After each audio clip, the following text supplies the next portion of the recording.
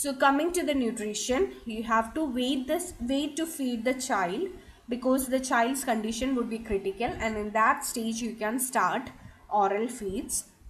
TPN is started usually, നമ്മൾ നേരത്തെ പറഞ്ഞു CVP line insert ചെയ്ത് TPN start ചെയ്യുന്നു, and wait till the child passes the first stool, which is known as starvation stool.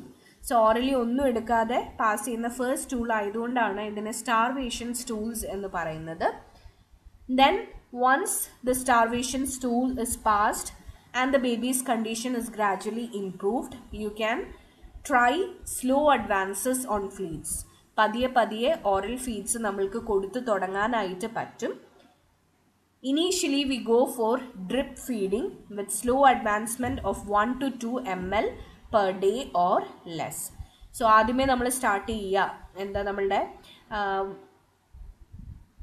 IV ഫ്ലൂയിഡൊക്കെ connect ചെയ്യുന്ന പോലെ തന്നെ feed drip ഫീഡായിട്ടാണ് കൊടുക്കുക, അല്ലെങ്കിൽ അതിനെ അങ്ങനെ എന്താ വളരെ മൈന്യൂട്ട് ml നമ്മൾ സ്റ്റാർട്ട് ചെയ്യുകയാണ് ചെയ്യുക, which is known as drip feeding.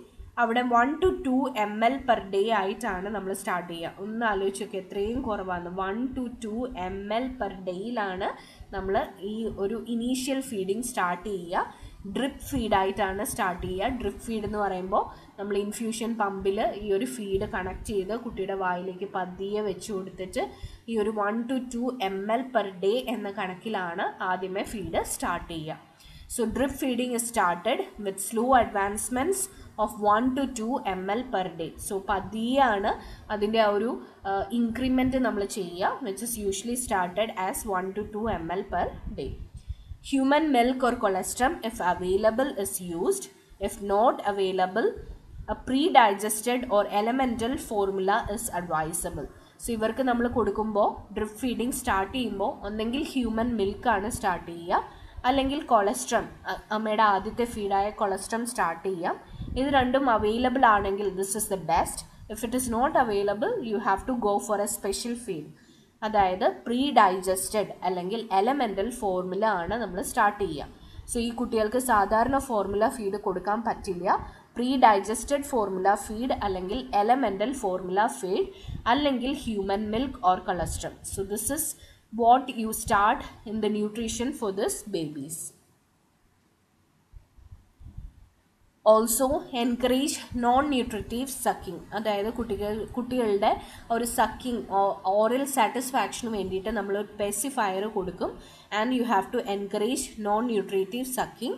Also monitor the weight of the baby every day. ഈ ബേബീസിൻ്റെ വെയിറ്റ് നമ്മൾ ക്ലോസ് ആയിട്ട് മോണിറ്റർ ചെയ്യണം to see whether R nutritional therapy is adequate or not. So nutritional തെറാപ്പിയിൽ ചെയ്യുക, CVP line ഇട്ട് TPN start ചെയ്യും. And we will wait till the baby passes starvation stools.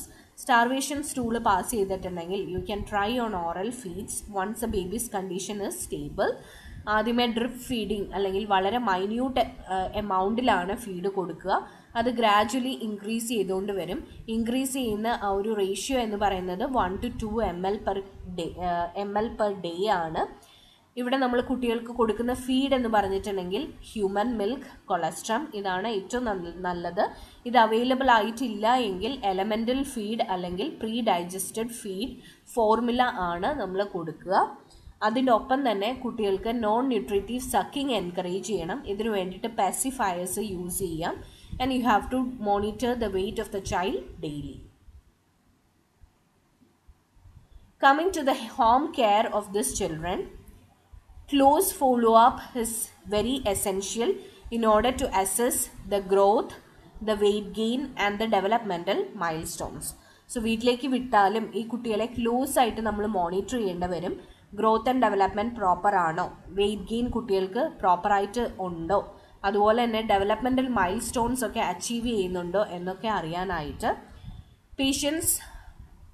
parents must be instructed regarding the importance of bilious vomitus, because this may indicate that adhesive small bowel obstruction or midgut volvulus. So ഈ കുട്ടികൾക്ക് common ആയിട്ട് ഉണ്ടാവുന്ന രണ്ട് complications ആണ്, ഒന്നെങ്കിൽ small bowel obstruction അല്ലെങ്കിൽ mid gut വോൾവുലസ്. ഈ രണ്ട് കണ്ടീഷനിലും കാണുന്ന ഒരു മാനിഫെസ്റ്റേഷൻ ആണ് ഗ്രീൻ കളർ വോമിറ്റസ് അല്ലെങ്കിൽ ബിലിയസ് വോമിറ്റസ്. സോ ഇത് ഉണ്ടാവണുണ്ടോ എന്ന് ശ്രദ്ധിക്കാനായിട്ട് പേരൻസിന് പറഞ്ഞു കൊടുക്കുക. അങ്ങനെ എന്തെങ്കിലും ഉണ്ടായിട്ടുണ്ടെങ്കിൽ ഉടനെ ഹോസ്പിറ്റലിലേക്ക് കൊണ്ടുവരാനായിട്ട് അഡ്വൈസ് ചെയ്യുക. So close follow-up is to be done. You have to instruct the parents regarding reporting any kind of green or bilious vomitus, as it may indicate complication like small bowel obstruction or mid-gut volvulus.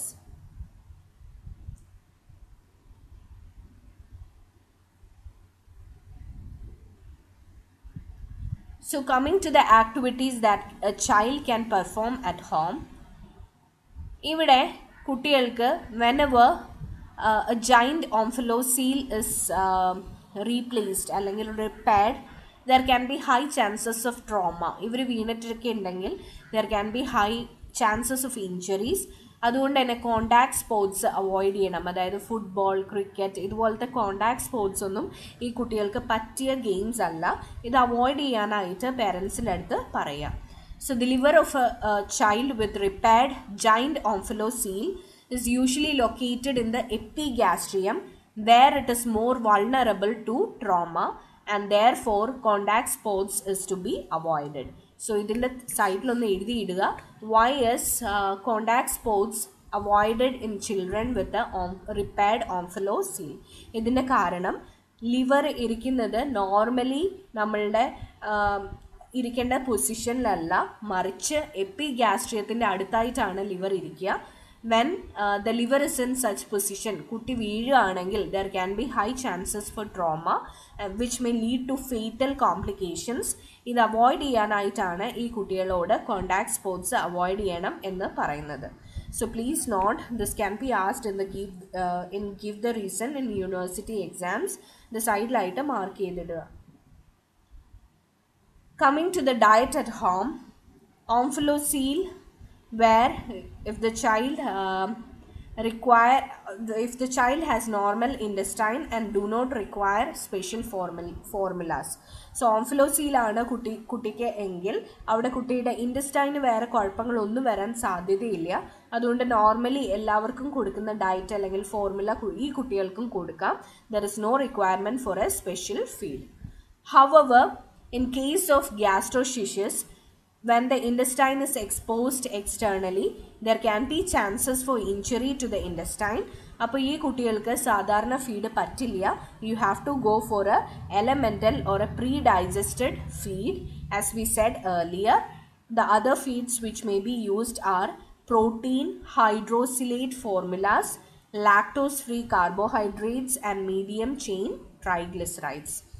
So ഓംഫലോസീൽ ആണെങ്കിൽ സാധാരണ എല്ലാ കുട്ടികൾക്കും കൊടുക്കുന്ന formula feed നമ്മൾക്ക് കൊടുക്കാം. ഗ്യാസ്ട്രോഷിസിസ് ആണെങ്കിൽ since the intestine is exposed there can be injury to the intestine. അപ്പോൾ നമ്മൾ സാധാരണ ഫീഡ് ഈ കുട്ടികൾക്ക് കൊടുത്തിട്ടുണ്ടെങ്കിൽ അവർ ടോളറേറ്റ് ചെയ്യില്ല. Here you have to go for special feeds.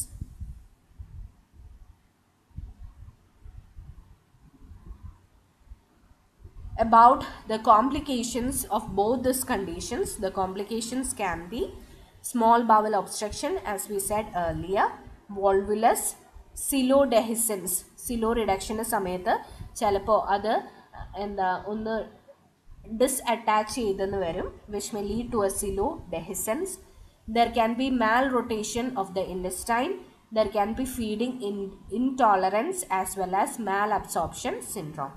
So these are the post-operative complications, which are volvulus, intestinal obstruction, silodehiscence, malrotation, feeding intolerance, and malabsorption syndrome. So this is all about gastroschisis as well as omphalocele. Hope you are clear with both these conditions. Please go back and read the entire disease condition, and if you have any doubts, please contact me. Wish you a good day, and